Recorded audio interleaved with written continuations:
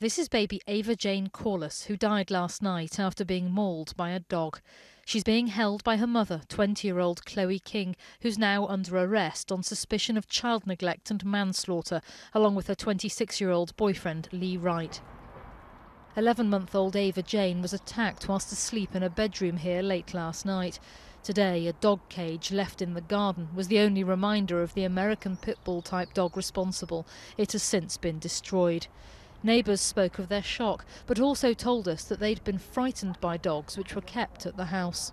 A few times they came into my garden and they chased me as well, and I was really scared. My kids were scared as well.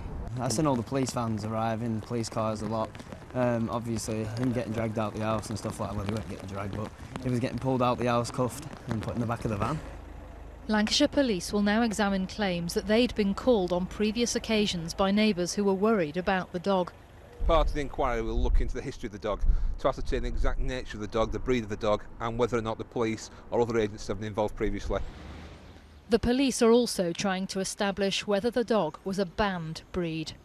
When Ava Jayne was attacked, she was asleep in an upstairs front bedroom. Her mother and mother's boyfriend were downstairs on the sofa.